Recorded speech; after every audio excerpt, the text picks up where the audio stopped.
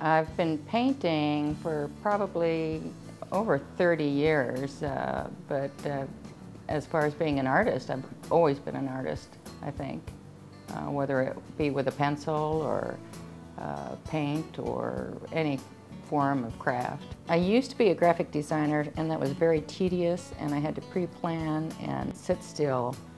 Today, I usually try to dance while I paint and get far away and paint on a lot of things. I specialize in portraiture. I love painting eyes and faces, whether it comes from a billy goat or a beautiful woman or an old man.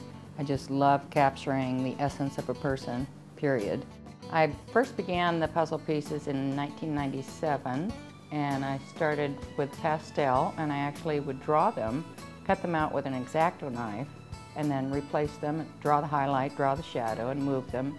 And it worked, and it looked great. It just took too long. So I thought, why not use a real puzzle piece? It's recycling. Everybody's got them.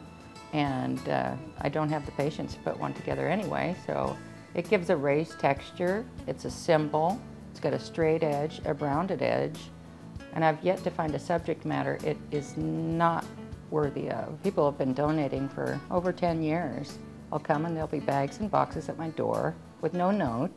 So I don't know who they're coming from or if they're coming from all over, but I do go through thousands. I've had one person donated teeny tiny ones to the ones that are the size of a supper plate. You know, it's like do another painting, Dar, in my lap, you know. So I'm just really totally blessed that people are donating. And I've often been asked if I use the color of the surface.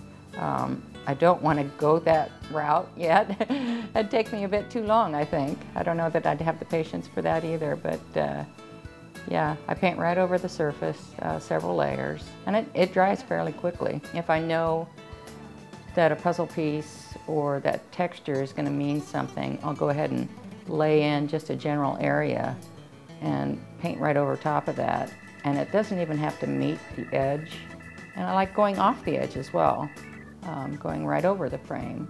Or if something's hanging on the wall, go ahead and paint it right onto the wall, let it spill out. I've never had a lack for ideas, ever.